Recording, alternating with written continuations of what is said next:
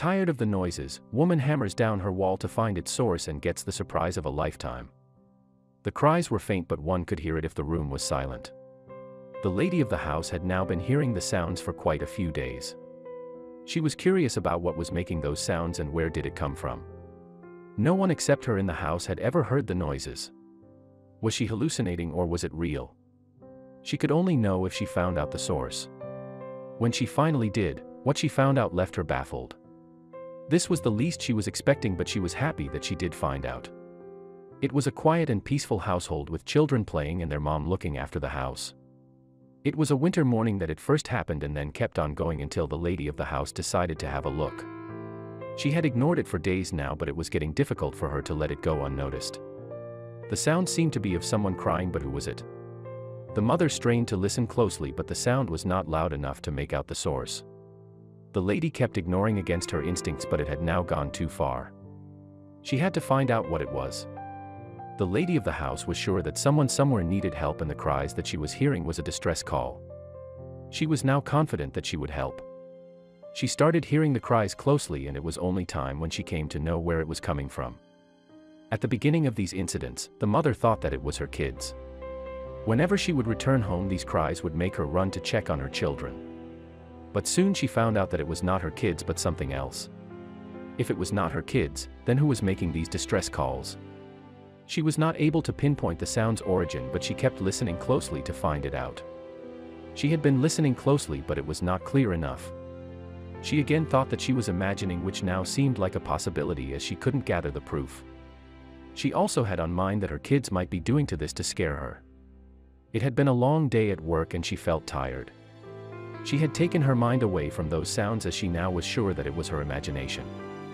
She went into the kitchen to prepare dinner when she heard it again. These were not children crying but something else. The pitch this time was high and she could slowly follow the sound to find its origin. The sounds were now heard at regular intervals. The crying was closer than she thought, and she was now confident enough to discover what and where was this call coming from. She hoped there would be no danger for her and her kids. The sound grew louder and she started her search with the rooms. The room where these sounds were hearable. When the intensity grew, she was worried if something needed immediate attention and help. Because every time she was in the kitchen the sounds were loud. After she finished searching the kitchen, she moved to the room adjacent to the kitchen. She could not find anything in the room and suddenly the crying had stopped. She was now worried if something had happened to the mysterious creatures making the sounds. She tried to listen closely but could hear nothing. She was disheartened and thought that only if she would have acted earlier she could have saved them. She sat on the bed thinking of what could have happened to them. When she got up to go back to the kitchen, she heard it again. She ran straight towards where she thought the sounds were erupting. She ran upstairs, and as she came closer the crying increased. She was finally in a room. She was panting when she reached the living room. Her kids stared at her with shock. What was that made her mom run directly into the room, and why was she running? Her mind was full of thought. "I need to do something," she told to herself. The TV hung on the wall left to where the sound was coming from. The lady had to be certain before taking any decision, otherwise she would be making a huge mistake. She would be wasting time searching the wrong place, and something unwelcoming could happen to the creatures by then.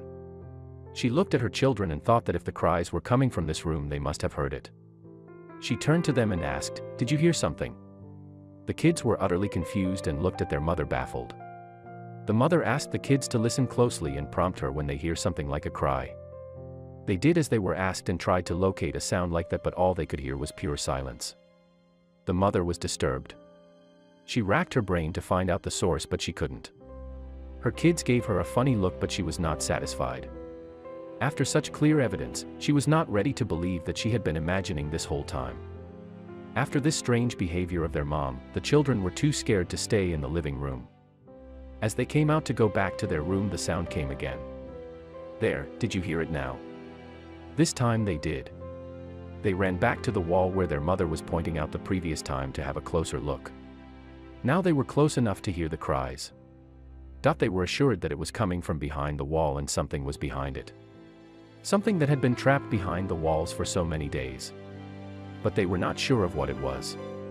The cries grew louder and the lady couldn't wait to help. The lady was now sure of what to do.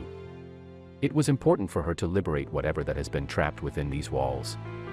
She was worried about whatever it was.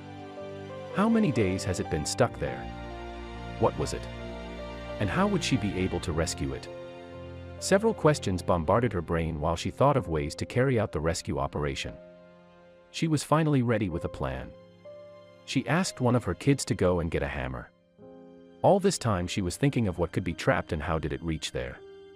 She was also worried about what could happen if whatever it is turns out to be dangerous. Was trying to rescue without knowing what it was a wrong decision.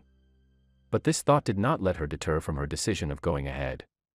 Before she was ready to break in, she had to make sure that the strike was not close enough to the sound's origin as it could hit whatever that was stuck. She also had to find the weak spot on the wall to make it easy to break into it. She did it by knocking lightly into the wall. The lighter knocks determined places that she would strike hard and break the concrete. She finally started striking the wall with the hammer.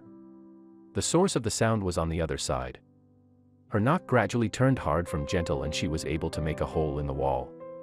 It was not enough for her hands to enter and grab whatever was inside, so she kept hitting until the hole was big enough for her to let her hands inside. She kept hammering until she had broken a hole big and deep enough for her hand to enter it. The cries now grew louder and she was sure that she had hit the spot. She could not waste any time.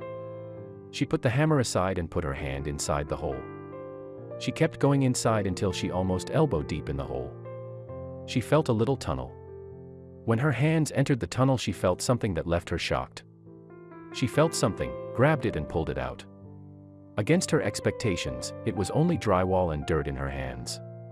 Cement had left the walls because of her strikes and it was getting difficult for her to go deeper. But as she went ahead, the cries became clearer and louder. She was on the right path. Hearing the loud cries, she was sure that she was on the right way and let her hands dig even deeper into the hole. She continued clearing the way while she was unaware of what she would hold at the end of the small tunnel. But she did find out, soon. She touched something. Something fuzzy and small. She thought it was insulation in the wall, and only when she was about to go ahead she felt it move.